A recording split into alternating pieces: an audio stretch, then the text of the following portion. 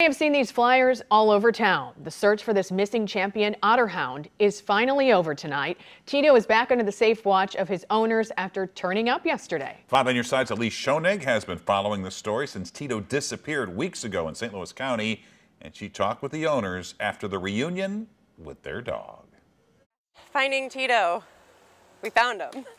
After almost a month of countless flyers, massive search parties, and unwavering hope, the Millers finally have Tito back. Oh, I get choked up talking about it still. Our kids are so happy.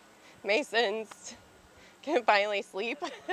Samantha Miller says they received a call that a man, like many others, spotted a dog in a Ladue neighborhood Tuesday. But the words he used made this phone call different for Mason Miller. This guy looks like a big sheepdog.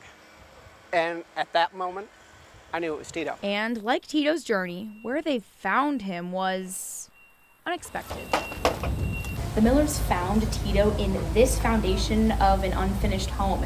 And as you can see, it was a long way down for Tito. He was curled up right here, just along the wall here in the shade. Tito is recovering at an area hospital because of dehydration, malnourishment, and an eye infection. He's gone from a 110, 115-pound dog down to a 67-pound dog. This reunion has healed the Miller family, and it's bringing back joy for their 3-year-old daughter. She's running around the house with her arms up, just yelling, "We found Tito! We found Tito!"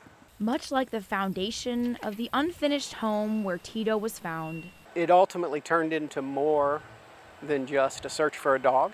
The Miller family has built something special out of this, too. Reporting in St. Louis County, I'm Elise Schoenig, 5 on your side. Tito's veterinarians told the Millers he's recovering well, and the Millers told 5 on your side they're grateful to everyone who helped search for Tito and for the Wildwood resident who spotted him yesterday.